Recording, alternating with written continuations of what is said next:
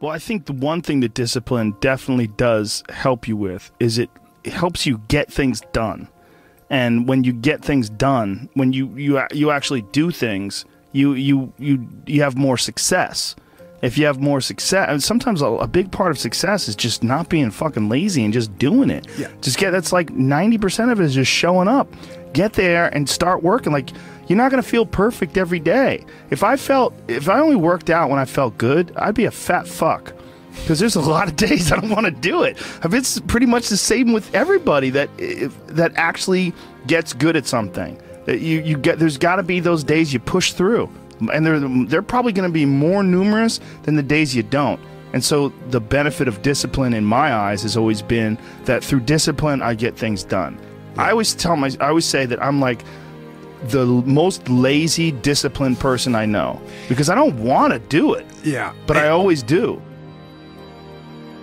One of the big problems is sitting down and doing the work. Mm-hmm. And you got to, and Pressfield talks about that in the most concise and beautiful way. And he labels it like an enemy. He calls it resistance. Mm-hmm. You know, and that you have to sit down, you have to overcome resistance, and that the pro goes to work. And it doesn't matter if you're sick, it doesn't matter if you have kids, it doesn't matter what, you're a pro and you go to work. And that just, it puts it in your head that this is what I do. This is what, and you have pride in that. And then when you are in front of that keyboard and you look down at the count, it says, I got 1,000 words today. I put 1,000 words in. You're doing the work, and out of that work, gems blossom. Little things, but you might have a day where you just write nothing but dog shit. So what? Show up again tomorrow, and tomorrow out of that dog shit, a flower will emerge. You never know, and that's the only way to develop real.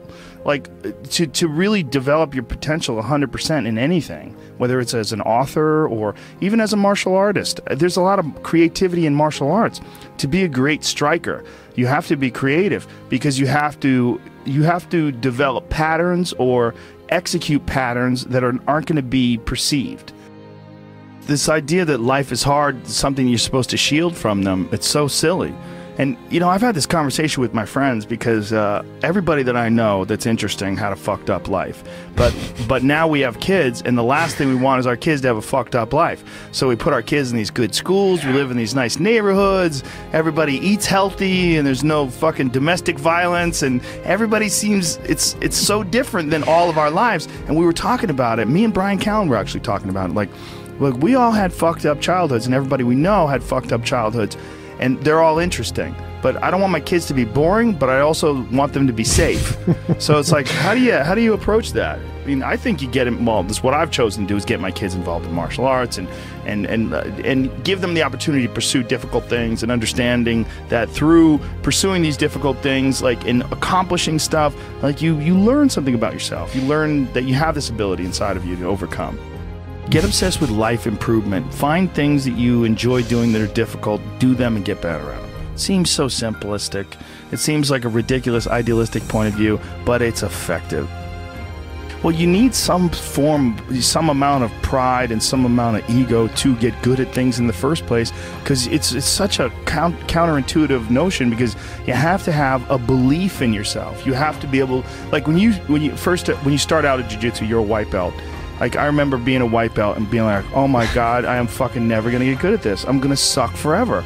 But to look at people who are better than you and know they had to have sucked at one point in time. Okay, there's somewhere along the end of this tunnel, there's got to be a light. I just got to keep going. Yeah. And that takes ego, and right? Ego, yeah, I was going to say, I mean, ego drives, you to be successful, me to be successful. Ego is what's driving you. The problem is when you let ego go too far. Yeah. And everything takes balance. There's a dichotomy in everything. Every part of you has a dichotomy. You can get so into the physical aspects of things that you end up like doing a bunch of steroids and going crazy and ruining your health. Right? Yeah. That's not good.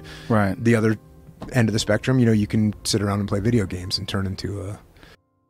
Bodybuilding is a great example of that, because when you start lifting weights, you're like, God, I'd like to be stronger. And you start getting a little bit bigger. You're like, oh, look at that. I got a muscle. Woo, this is cool. And then you keep going, and then you keep going. But some guys get so fucking crazy, they won't stop until they have 22-inch arms. And they want to have thighs that are so big, they have to walk like they've got a barrel in between their legs. And, you know, and they just can't help it. They just take it to some completely unhealthy place. Yeah, that's rough. Yeah, well, it's just the nature of trying to get good at something. You got to recognize what's good and what is just fucking insane. For some people especially, they're just experiencing way too much pressure. And that pressure, a lot of times, it's just an imbalance in perspective. And some of it's, like, I was talking to this mom once. Her daughter does gymnastics with my daughter, and we were talking about kids killing themselves where she used to live. She used to live in one of the really wealthy tech areas outside of San Francisco, and a bunch of kids that went to school with her daughter that were like 15, 16, were jumping off bridges and shit. Like, it was like an epidemic. And they were trying to figure out what the fuck is going on, and they're literally calling it affluenza. That these affluent kids and their families are literally worth $1 billion. You know, I mean, everybody's super rich, and they're having this insane pressure, like before high school and in high school, to be in Ivy League schools and to get 4.0s and all, and they're not having any fun, and they're not experiencing life, and they don't have any hope, and their parents are all on fucking pills, and they're just killing themselves. For some people out there that aren't feeling good, man, if you just fucking struggled more, you get over that struggle, you feel better. It sounds so simplistic, but I swear by it. I've felt shitty myself, and then forced myself to work out, and after I get out of there, I'm like, whoa! 100%. Fucking it's 100% guarantee. It's hard for people to break momentum, too. Momentum that's good momentum, or momentum that's bad momentum. When I get on a good groove of working out all the time, I feel it. Like, after I'm done working out, I'm like, yeah, I can't wait to get in there again. I can't wait to work out again. That's the good momentum. But then there's that bad momentum, like you get injured or something like that, and you can't do anything for a couple of weeks, and then to try to get that kickstart that motor up again, it's hard to get momentum. There's a lot of people that are eating shit food, and then by the end of the day, your body's in a crisis. Your body's just processing all this bullshit. And if you're eating a big, bullshit lunch filled with nonsense, like, your body's got to process all that stuff. And so at the end of the day, yeah, you're going to lose your willpower. So, like, when 5 o'clock, 6 o'clock rolls around, you're going to be tired. But if you have a healthy lunch, and, you know, you're properly fueled, and then you also have positive people in your life, everyone's motivated, by the end of the day, you're going to feel good.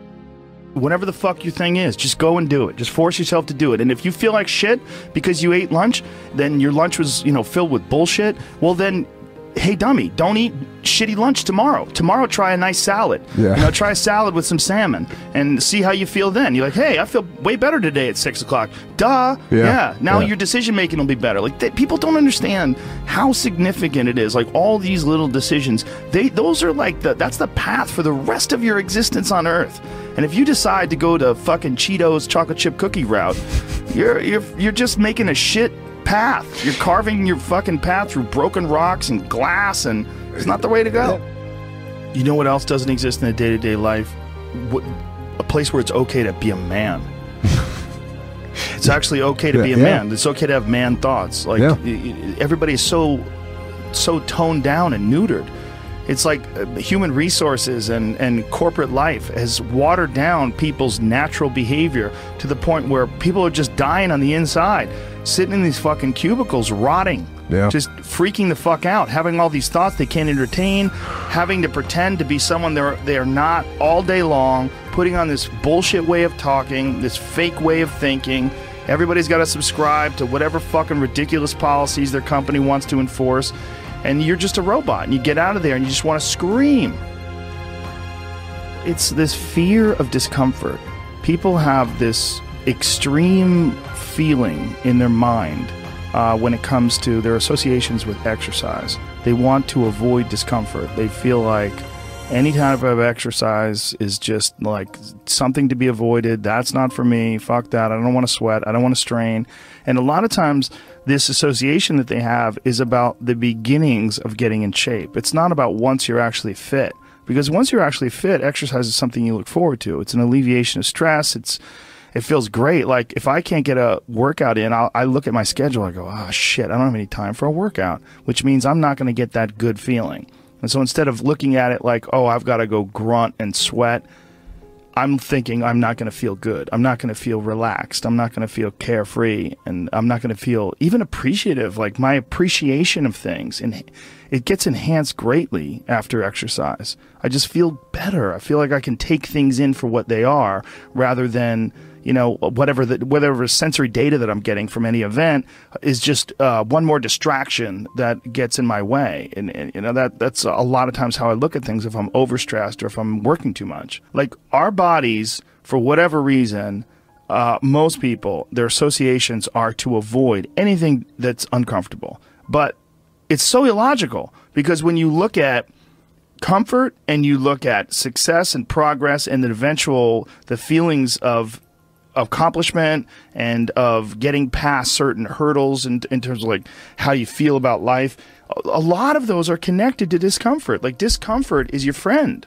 It really is. Like discomfort and not being happy and content with certain situations in life or certain feelings in life, they're massive motivators, and they're amazing at facilitating change. And yet our instinct is to avoid those and just sit on the couch and watch some fucking reality show about dudes who make moonshine with our jaw open, like it's bizarre. And for me, at least, when I get like really disciplined and really I get really consistent with my workouts, one of the things that I almost feel momentum. I feel like there's like a push behind me, like, all right, like after I get out of the gym, I have a really good workout. I'm like, yeah, now I'm doing it.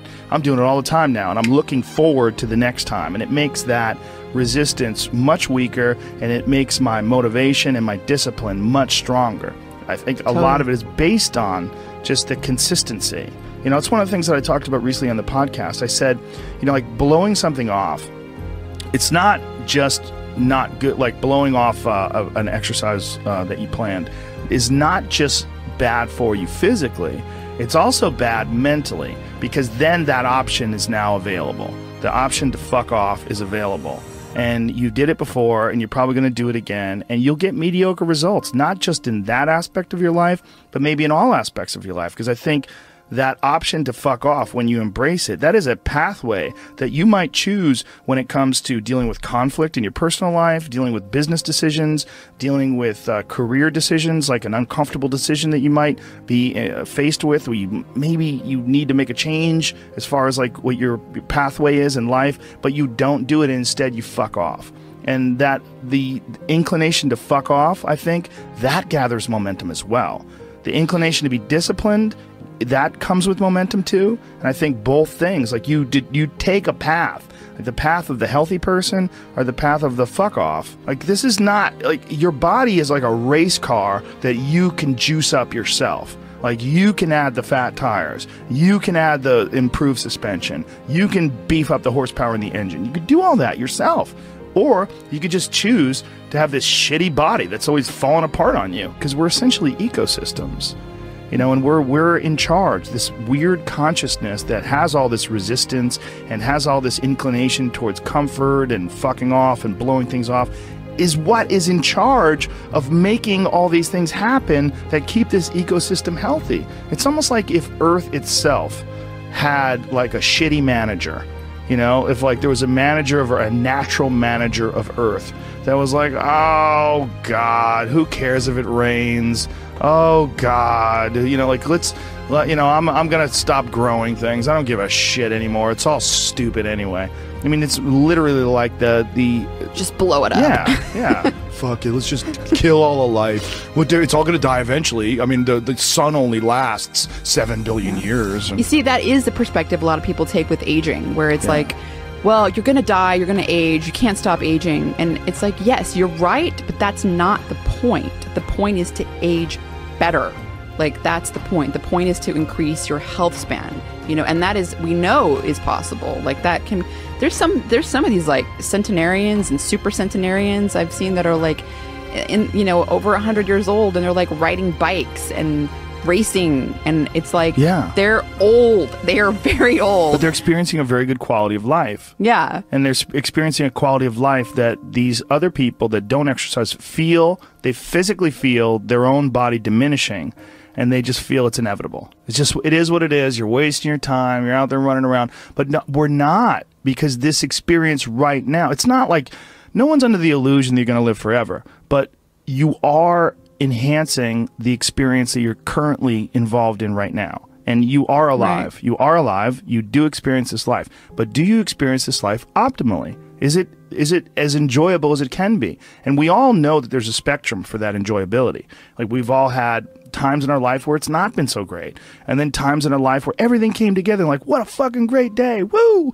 Like, make more of those. Like, you can make more of those. And then the whole thing's better. And I think when that whole thing is better, it affects everybody you touch, everybody that's around you, everybody you come in contact with, and that in turn, I mean, it sounds so grandiose, but in turn can affect the entire race of human beings. I've always wondered if the depression that people see en masse today, there's so much depression that people, I mean, it's a common trait.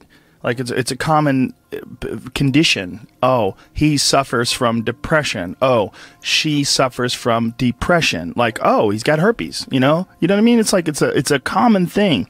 I've always wondered, or I've been wondering more and more recently.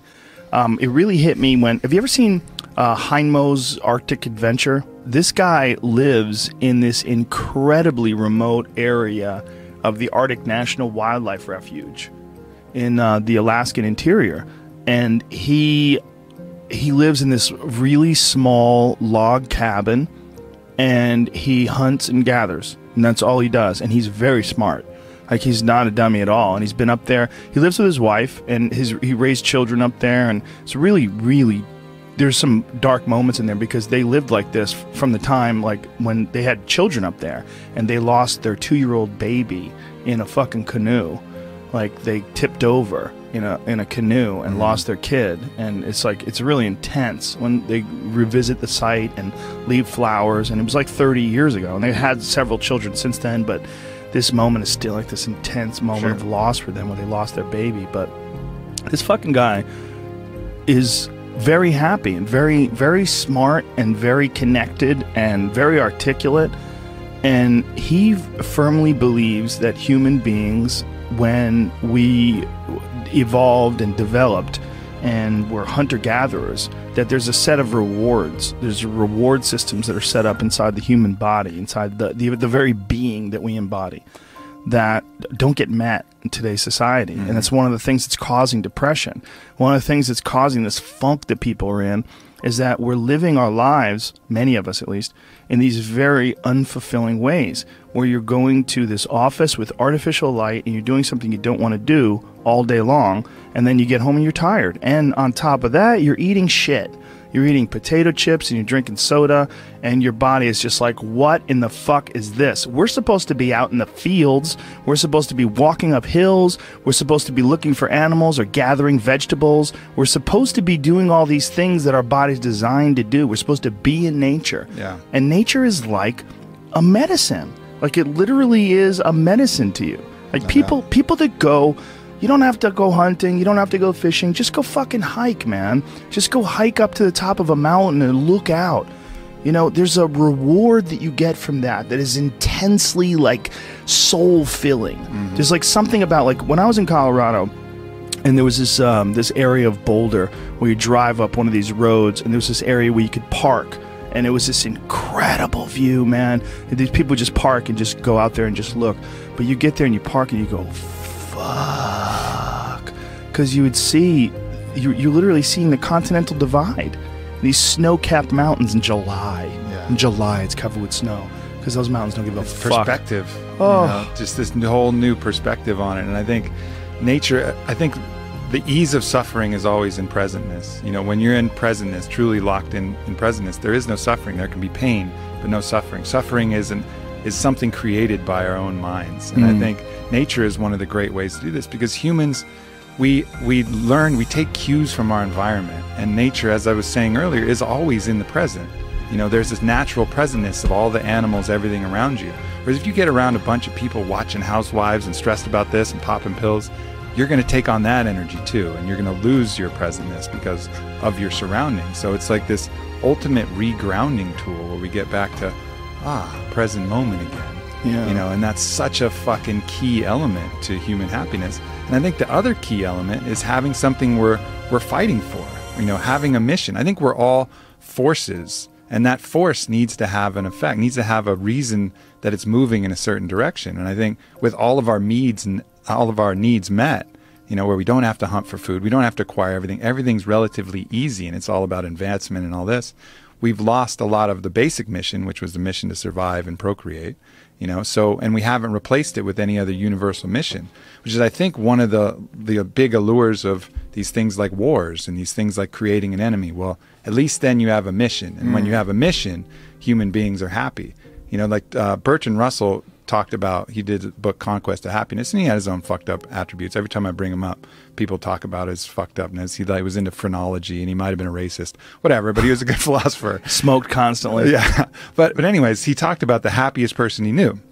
The happiest person he could find was a groundskeeper on a manor who every day woke up and was at war with the rabbits of the grounds.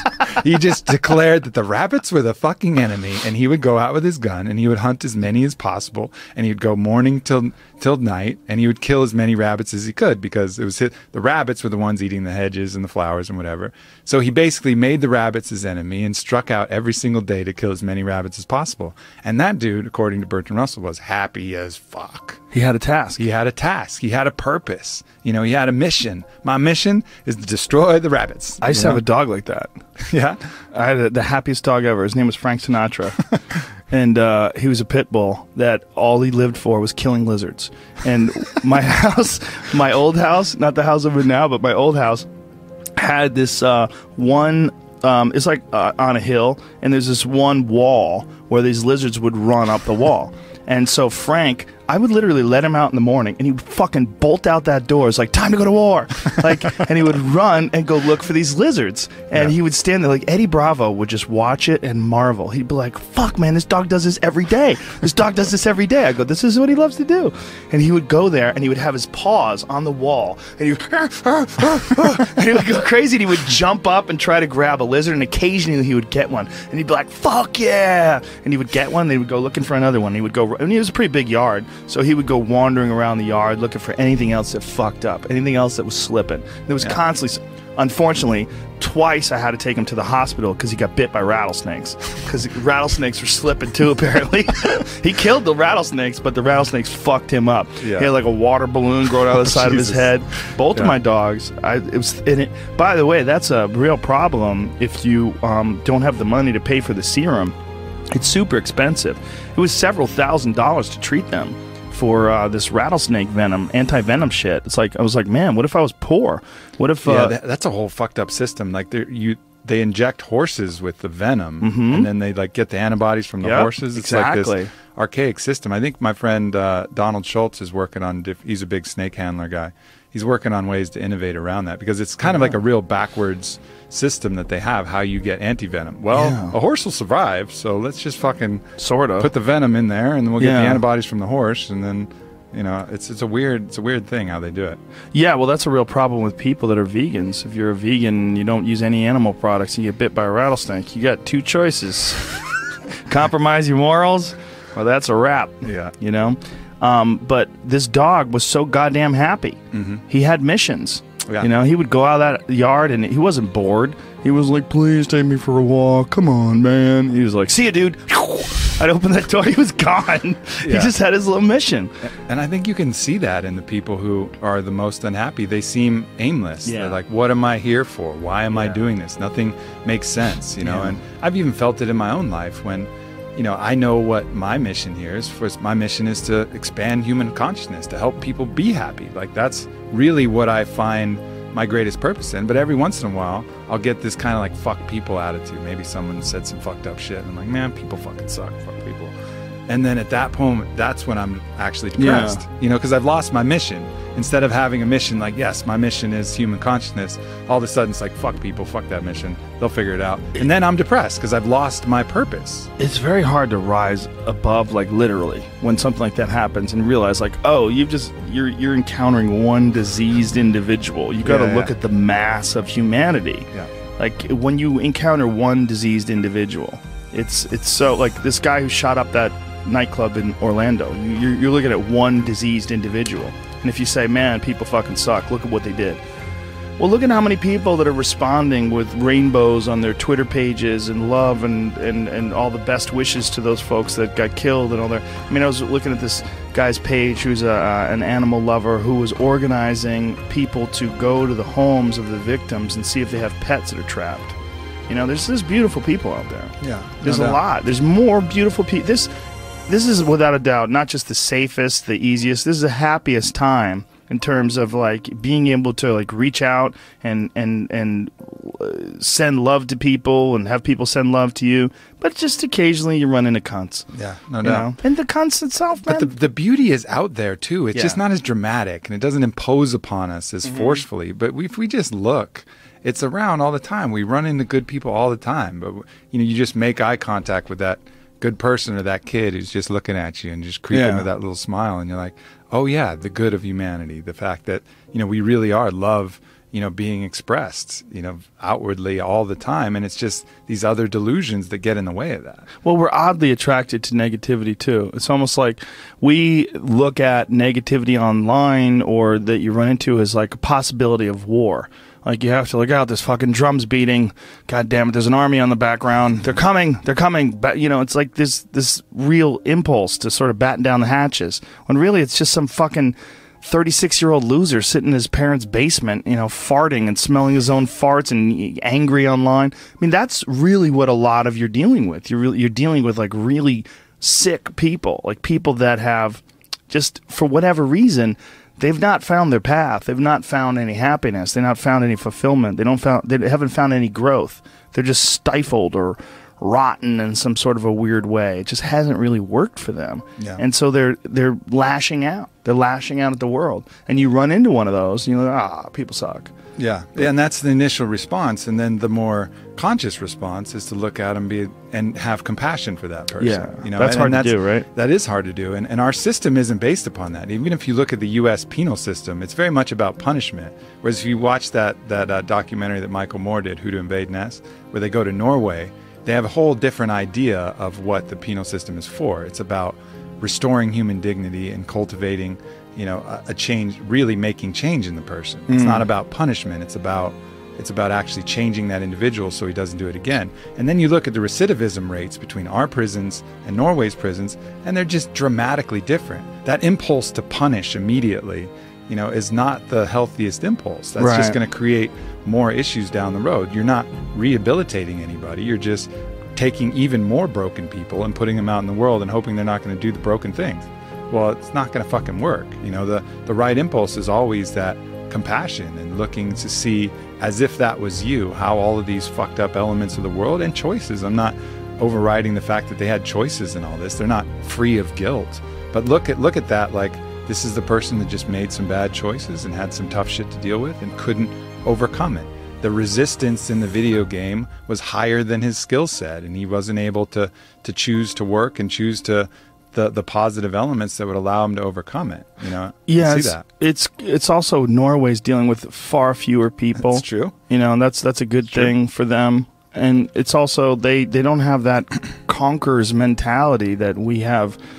So we're so wrapped up in success and also in punishment.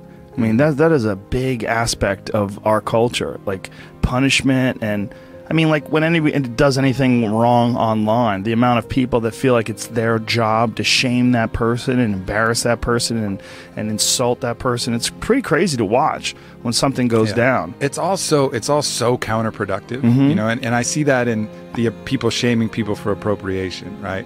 So let's say, for example, someone wears a headdress at a fucking festival, right? They're probably they're not doing it to mock the Native Americans, most likely. It's probably like a mild appreciation and interest. I think this looks cool. I'm in a place, and and then all of a sudden they get all this intense hate and shame and putting all of this stuff, all of these intentions on them that weren't true. Again, going back to my point about morality, it's not about the act, it's about the intentions of the act. But right now we make it all about the act. Oh, you wore this headdress, that means you're insulting thousands of years of Native Americans, you're oppressing, you're appropriating. Like, no, I fucking wasn't. I was wearing a fucking headdress. But then all of a sudden that imprint will create trauma, and that trauma will have a poisonous impact that will make them feel weird and make them want to do that to other people. So it's like you're injecting someone with a hate virus, that they're going to then pass on to other people rather than doing the opposite, spreading the love herpes, where it's this contagious positivity that goes the other way. And we have those choices with how to deal with people, but more often than not, we come with this thing to punish and create more trauma, which triggers their own self-judge and their own self-hate, lowers their own self-love, and then they're going to pass that off to kids, family members, people around them. There's just two sets of dominoes that we can choose to take either path.